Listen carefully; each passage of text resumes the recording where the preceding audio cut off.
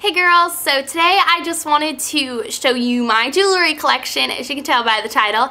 I just wanted to film the intro of it really quick and then you're just going to see me go through my jewelry collection. I don't have that much jewelry, I don't think. I typically like watches and that's what I spend and invest my money in, and I typically wear my pearl earrings that my dad got me from Tiffany's like every single day, so I don't really wear that much unless I'm going out, but I like to accessorize with like arm candy and stuff like that.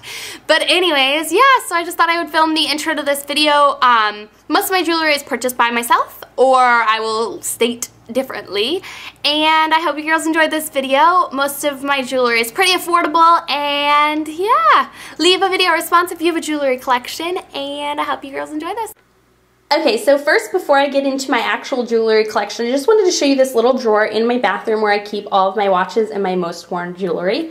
So yeah, I'm going to go ahead and more in depth in it, but I just wanted to show you this is where I keep all my watches, my 6 watches, some of my most worn rings. Okay, so I've taken out these little things from my bathroom little drawer, and these are just tops to the Michael Kors watch containers, and the bottoms, the little case things, I use actually to hold my makeup brushes in.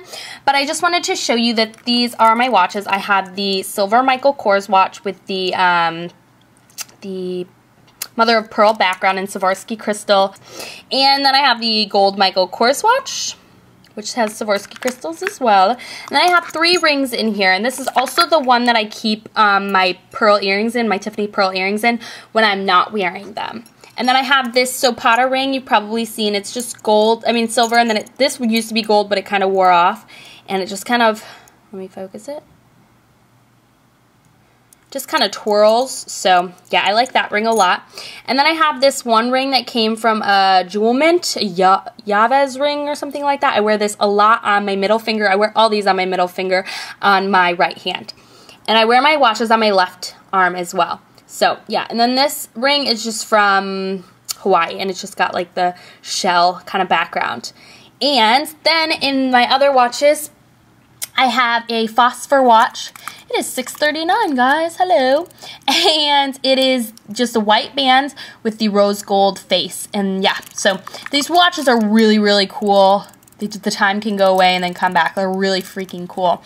And then I have the first watch that I ever got, which was the white fossil watch that I barely wear anymore. But yeah, I have that. And then, oh, it's not going back on.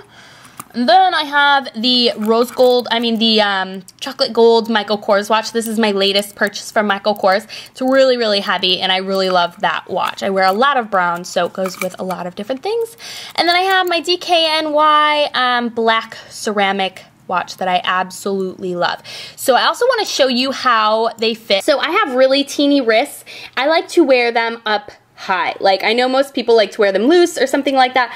I like to wear my watches really up high. Now, one thing I have to warn you about with this is that most people, when I get my watch size, they're like, that's way too high, and you know, the sodium in your skin will actually start to corrode the inside of the watch. But for me, I don't invest that much in my watches, so I feel like I switch my watches all the time, so I feel like the odds of that happening are very slim, and I also get my watches cleaned a lot, so I don't really worry about that. But yeah, as you can tell, I like wearing my watches up high, so because I hate when it slides down and you like move your wrist up and it like, ugh, I don't like that. So that is how I wear my watches.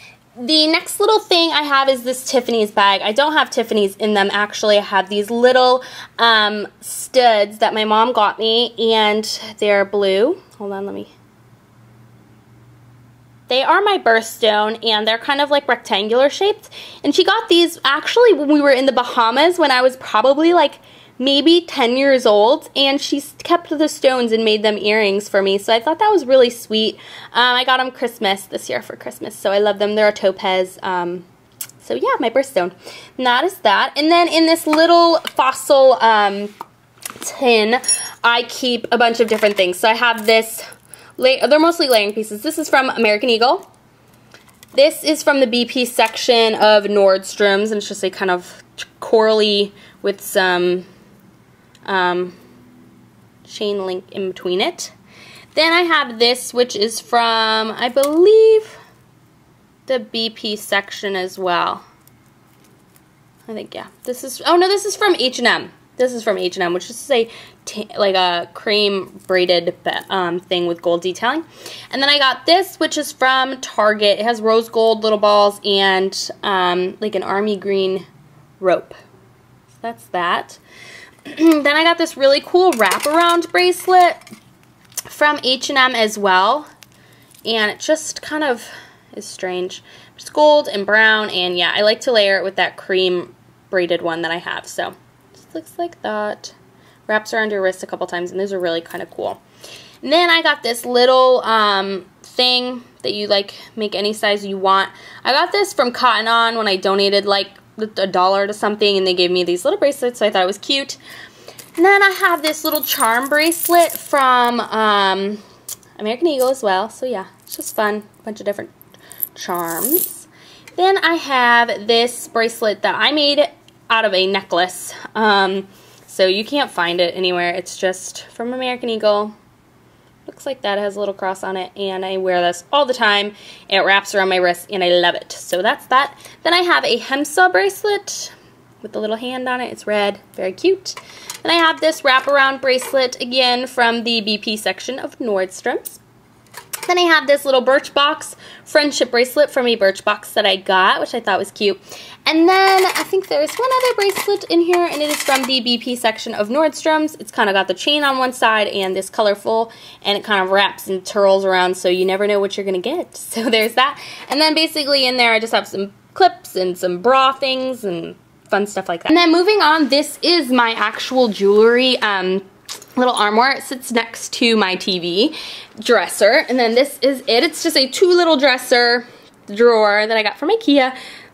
Up top I have 2 Jewel Mint boxes right there, a phosphor watch box, my Tiffany's bag, and a little plant. And then look at this caricature. Isn't it really funny? I look so funny in it. But yeah, that's above my little jewelry thing. So anyways, yeah, I'm gonna go ahead and get into the first one and show you. A little dusty up there. These are my necklaces. So as you can tell, everything's just kind of a mess. I will insert pictures at the end, but I'm just going to go ahead and give you an overview. I have a bunch of different necklaces, and then in here are just random stuff. I'm not going to show you what's in there. They're just rings and stuff that I don't really wear all that much. These necklaces that are like guys' necklaces that I used to wear all the time when I worked at Hollister and Abercrombie. So there's those. But I will take pictures of all of my necklaces individually and put those at the end. And then in the second drawer, I have bracelets and some earrings. Not anything crazy. Yeah, that's basically my jewelry collection. I don't have much at all.